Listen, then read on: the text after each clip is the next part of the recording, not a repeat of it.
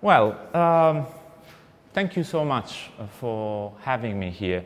I would like to thank, of course, Neem with Yanis and Elaine and Sam and Nathan and Alexia for this invitation. And for me, it was like some sort of throwback in time because they asked me to include in the show a project which has like some years. So I took the chance in this talk to somehow reflect on this, let's say, historical arc in which I was involved in what I would call experimental publishing. And the attempt today is somehow to systematize my involvement in this and the kind of things that I've been following through this decade. Of course, to compress like 10 years in half an hour is like not a great idea. So I also tried like, pretty traditional way of preparing this talk, like writing a text, making slides. None of them felt really right. So I thought of trying something a bit more risky, but I hope it will work and will be interesting for you. And it's a sort of associative history, an exercise in memory. And this is the reason why I'm very happy that I attended Anna's workshop. And there are some premises here that I would like to make. The first is that in trying to tell like a personal history, a sort of memoir of experimental publishing, I realized that it's important to clarify from the start that there is no linear history in this. There is no telos somehow.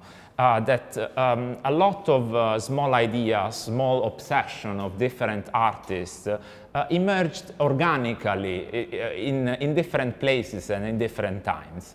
Also another realization for me was that projects are less important than these ideas. Also because many of the projects that I've included in the archive are somehow not very much let's say, historicized and somehow celebrated, because a lot of them are very small things that happened in school, like a 5-hour workshop in which a student had like something brilliant that commented upon like an issue that is crucial to discussion of publishing. So a bit of my effort with the archive was somehow to cherish these small projects.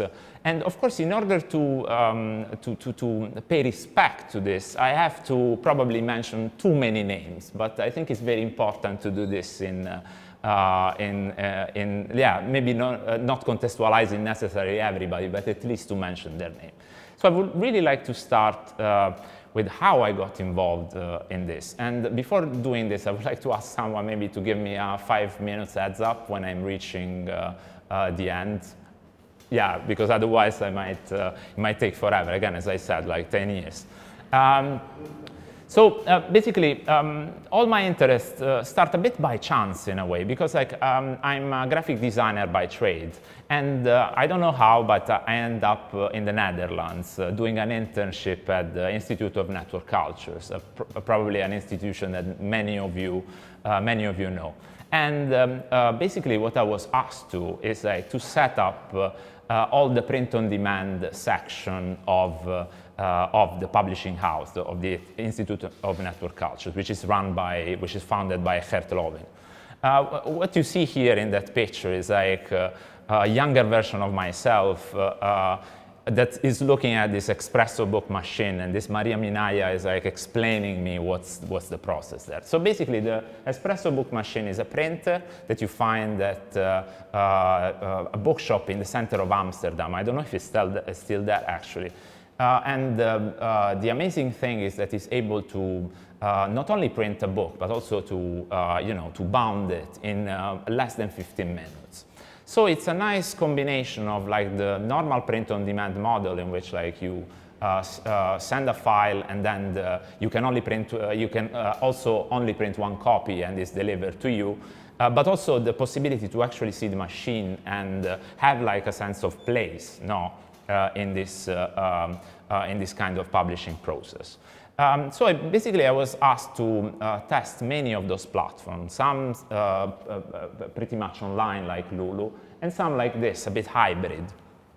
And the shift moment for me was like when basically we started to receive these books. And basically, thanks to a generous system of funding in the Netherlands, some institutions are able to distribute these books for free. So you can basically write an email and they will send this book to you. Something that shocked me at the time was the fact that we found out while doing research that these books were like resold for a higher price on places like eBay or Amazon. And I was very curious about the reaction of the institution I was working with. And basically, there was like, I would have expected, you know, some sort of enragement or like a protectionist approach to this. But instead, they were amused by it. They were like checking the prices and saying, ah, this is going here and there. So the shock wasn't so much for like, let's say, the sort of ethos of free culture, which is still part of it, but also the fact that there was a joy in dissemination, in seeing where like the books go. Where do they end up? And for me, like as a graphic designer, was like a sort of paradigm shift to understand that you could think of books, the climax of the publishing process, not when you have the book in your hand, but when really it's like going somewhere else. And this can transform the book themselves, it can transform the publication. So a lot of publications were shaped by this idea, at least like the ones I was interested in. To go a bit into this notion of experimental publishing, so who started to use this term? I think one of the first people was Paul Solellis, an artist and designer from the US. He teaches at the Rhode Island School of Design.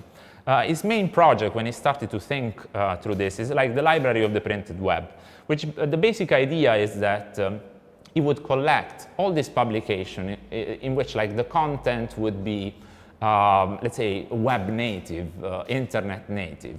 And of course, in the act of becoming books or set of postcards, a certain new meaning would be added to that. For example, imagine like a project in which, you know, like scenes from a Google Street View becomes postcard. In that action, in that crystallization of something very fluid and dynamic like Google Maps, you are commenting on it, you are saying something more about it, so it's not just like a one-on-one thing. So according to Paul Solellis, speaking of experimental publishing meant dealing with a field that was like in constant expansions, in which like new actors basically were playing a role, like platforms, for example.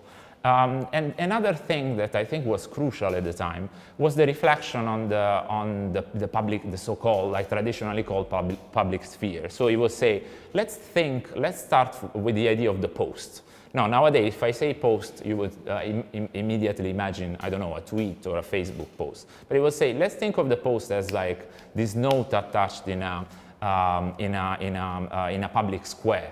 And he was asking a question which is still very relevant, which is posting always publishing? Is there like something that, some added value that the publishers and the people involved in publishing can add? Of course, at the same time, in my own archive, which is called the Post-Digital Publishing Archive, which you probably have seen in the show over there, I was also starting to use the notion of experimental publishing. Of course, this idea of post-digital, which was also mentioned luckily by Nathan, was really present in what is it, like 6 years ago. Florian Kramer, which is one of the main people who has been like spending time theorizing around the notion of post-digital, was saying something quite clear about it. It was saying like, post-digital is a sort of aesthetics that goes against a certain cleanness, slickness, smoothness of digital technology. And this is like, might seem obvious nowadays. But there was a lot of misunderstanding at the time around post-digital because it was like already a term, let's say, incorporated by marketers in order to say post-digital is simply like a combination of digital and physical elements. So there are other terms for that. So the good contribution, the great contribution of Florian was somehow to say that there is like an ethics in this aesthetics, no? To somehow reconsider what is like the digital experience. The other, let's say, a really influential person in this debate was Alessandro Ludovico. His book is also here, and it's called Post-Digital Print. His book can be seen as a sort of eulogy of print. In fact, basically what he does in the book is to reconstruct a sort of history of fake ends of the book. Because since like the 18th century, people were like forecasting the disappearance of the printed book. And by making like this history, he was showing how absurd, how ridiculous is like this claim. Well, basically, to go back to the experimental notion, there is something to say also in the context in which most of this project emerged, at least from my perspective, no? Which is the context of the Netherlands. Of course, the Netherlands has, from the perspective of graphic design especially, a sort of ethics of pushing the boundaries of disciplines. So, for example, a lot of graphic designers do performances, and nobody knows exactly where, like, you can say, okay, this is this discipline and this is the other, and it's beautiful. But of course, there is also there were like rants at the time. For example, Peter Billack, which is a type designer and graphic designer, was saying like, yeah, very few terms have been used so habitually and carelessly as the word experiment, because it was basically bringing back the idea of experiment in the, basically in the scientific method idea, which means that you have controlled results, no? But of course, we can see that somehow we can do this, we can control the results, or at least some of the results, again, in retrospective. So that's why it's interesting to read back a bit like this micro-history, basically. And an example which I really like is this sort of tragedy in three links. So Paul Solelis was sharing for the first time. Yeah, I'm sorry, it's very small, but let's see if I can. Oh, this is very big. Yeah, there is no in between. I'm going to read it for you. Yeah. Oh, no, I'm lost. OK, yeah. Yeah, let's go back here. So basically, Paul Solelis was using like a new platform to spread his syllabus on experimental publishing, a platform called New Hive. One of these platforms that basically allowed this spatialization of information, a bit like what I'm doing now. And Rosa, I was like digging in a bit like the debate at the time. Rosa was saying, well, look, maybe to publish course content on a commercial unstable platform is not necessarily a choice for prosperity. I think you meant posterity, but like, you know, it's Twitter, like we all know. And in fact, if you check nowadays, like the platform, it doesn't exist anymore. Of course, you can retrieve the material, but you have to do a lot of effort. So you can see already emerging certain concerns of durability, of resilience, maybe you would say, of digital content, which is also a politics of ownership, basically. So what was my take on this idea of experimental publishing? Well, through the publishing lab, which was sort of a spin-off of the INC, we had of the Institute of Network Culture, we had the chance to work with you know, actual trade publishers, to do sort of research and development for them. And my realization was that there was like a total identity crisis of the field.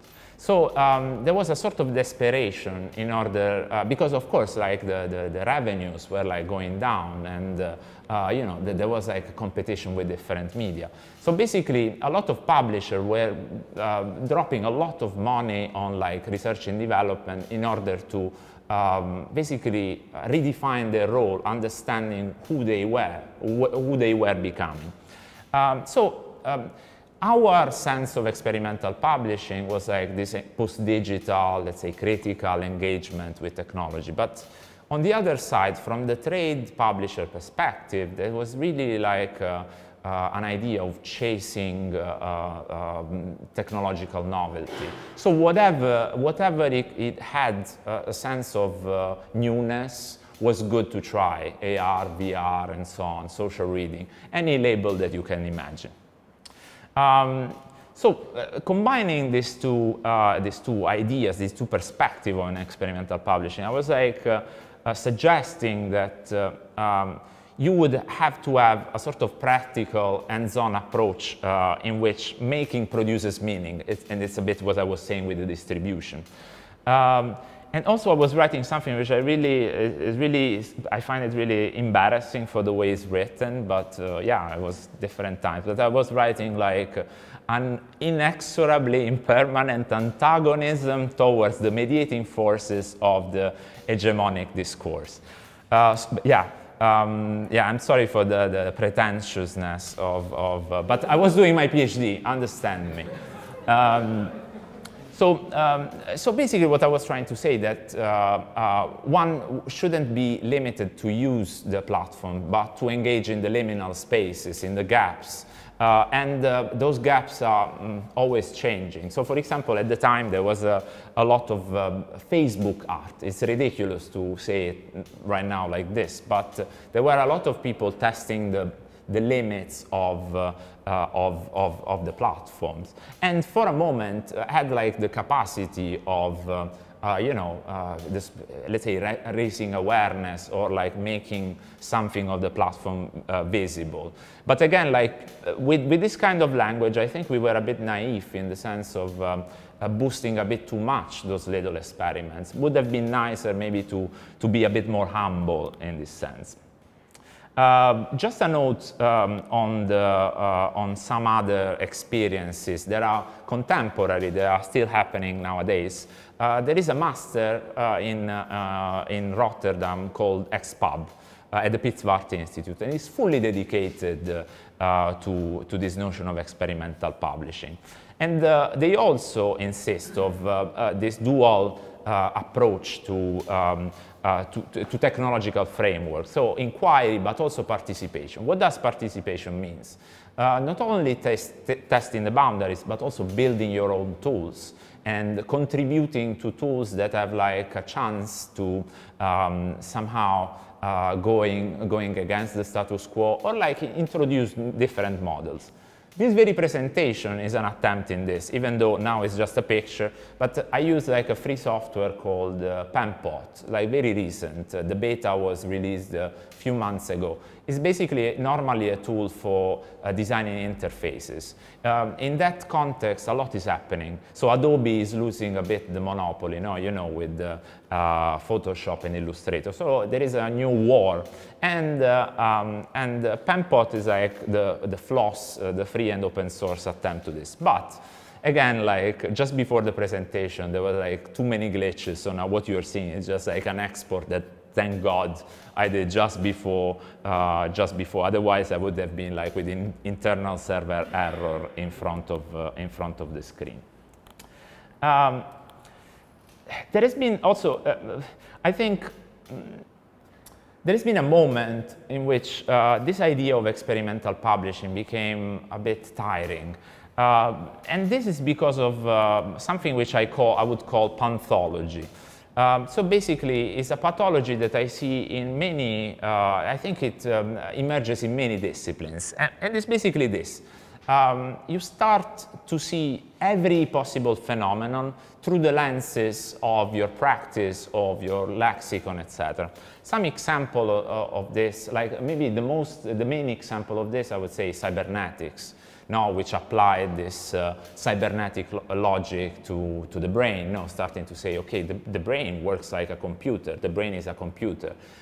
So at this very moment, when we bring it back to publishing, there were like people doing like, I don't know, food experiments and started to say, no, yeah, this is a publication. No, so we lost a bit too much of like a scope. How to bring back like a meaning and a common goal, let's say? I would say that some themes that are still very valuable to explore are like the themes of amplification, which is, let's say, is like the added value that a publisher brings to a publication. No? It's like, how do you amplify it for not just like this generic universal idea of the public, but how do you commit to specific audiences? How do you speak to a specific crowd?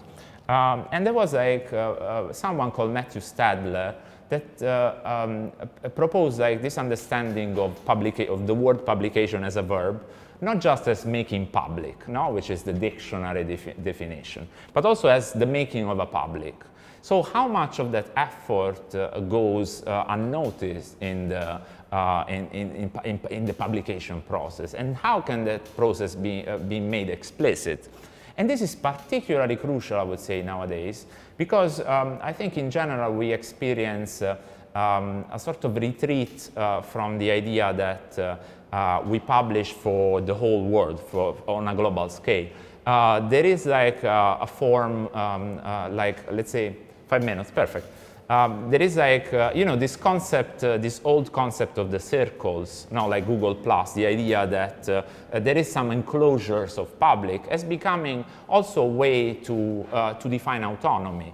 For example, both on the left side of the political spectrum, but also on the right. Think of Truth, the recently launched social media by Donald Trump. Of course, there are, maybe that's the most troublesome example, but there are also many other examples that you would place on the left side of the political spectrum. I'm going to jump this part since I have only 5 minutes and just speak another bit about this theme of frugality. Again, like this goes hand in hand with the notion of distribution. Since like the publishers, the trade publishers were like injecting capital in publication experiments, they were really mesmerized by the shiny tech.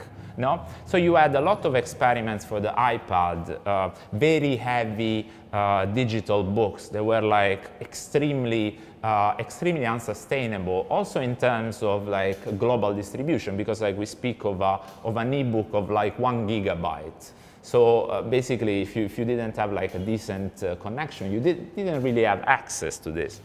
And of course, brought with it like a lot of features that you can also see as a bug. No? So you had like push notification within like the publication themselves. So the publication became like some sort of operating systems. Basically, at that time, I was writing about poor media. The idea was inspired by the poor image of Hito Steyer. No? And I want to give a couple of examples of this. Of like how poor media, let's say, foster dissemination. So what you see on the left is the frontispiece of Flatland, the novel on many dimensions, typical reading of graphic designers. And it's basically a novel in which like you have different worlds with different amount of dimensions. So a 3D world, a 2D-dimensional world, and a one-dimensional world. What you see on the right, I'm sorry if like it's a bit, it's a bit small, but it's basically the rendition of the same frontispiece of the book on the Gutenberg library, which is a library that online library that allows you to download these books for free, basically. And there was a technical limitation in the format, so you could only use .txt at the beginning. So what you had to do is somehow to turn into ASCII what was a very complex drawing. And my argument was that in this translation, you weren't just losing resolution, but you were adding something more, a sort of historical layer, a layer of interpretation. So I was writing things like poor media foster duplication and boost circulation. They are lightweight, they suggest an active use. The poverty of poor media should be better called frugality, since it's characterized by the conscious renunciation of embellishment in favor of accessibility and spread. The Spartan look of poor media might not be beautiful, but it's undoubtedly charming. I conclude with this kind of new, again, like a sort of the elective affinities of what I see right now happening from this perspective. Clearly, my idea and the idea of many people working on this was a formal, an aesthetical approach to this idea of poverty of media. But nowadays, this very similar idea is emerging from a way more socially conscious and political perspective. So for example, what you see here is like, it's a website that is called, this is a motherfucking website. And it doesn't have any styling, no? So the idea is to say, look, you don't need to add a lot of bloatware, the so-called bloatware, to make it working. The web was already thought in a way that it would work without too much heavyweight libraries and stuff like that. So a sort of ecological conscience is growing around this idea of poor media, which of course people have no idea that, so here comes the no telos part. People have no idea of this history. It's like from my perspective that I see this. Another nice example is like, probably you all know that, is the Low Tech magazine. It's a blog that goes very in deep of what low tech can be. And recently, they made a version of the magazine which is solarly powered. So it is hosted on a server in Barcelona. So whenever there is sun, the server stays up. When the battery goes off, when too many people click, like the website goes off. And those are like the limits that the website suggests. And yeah. Basically, this implies also other distribution choices like default fonts, dithering on images, small images, and so on. I think, yeah, I don't want to take much more time, but I would like to thank you for your attention.